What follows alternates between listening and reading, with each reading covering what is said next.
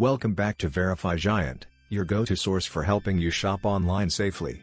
Today, let's dive into the beautiful chaos that is the Caribe Deluxe Princess All-Inclusive in Punta Cana. First, a quick negative review. One guest said, "The food was decent, but I didn't come to the Dominican Republic to eat chicken nuggets." Well, there goes my dinner plans. But on the positive side, many travelers praise the staff, calling them friendly and attentive. So, if you're looking for a warm hug with your breakfast, you might just get it.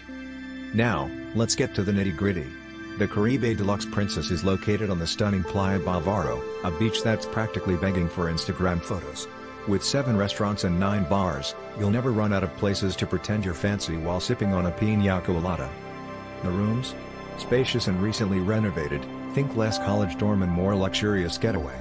The bathrooms might not be the size of a football field, but they do the job. Now, pools.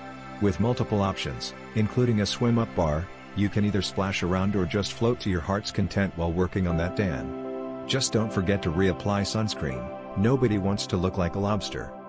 Food-wise, they serve a mix of local Dominican dishes, which is great, but let's face it, the best food is always the one you can't pronounce.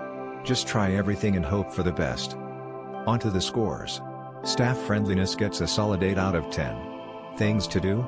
7 out of 10 for variety, but some guests report limited access to certain restaurants, so that's a bummer. Food and dining? A 6 out of 10. Better than a microwave meal, but not exactly gourmet. Overall, Caribe Deluxe Princess scores 47 out of 100. So, is it worth visiting? Unfortunately, no, it's not worth it. Save your pennies for somewhere that will truly feast your senses.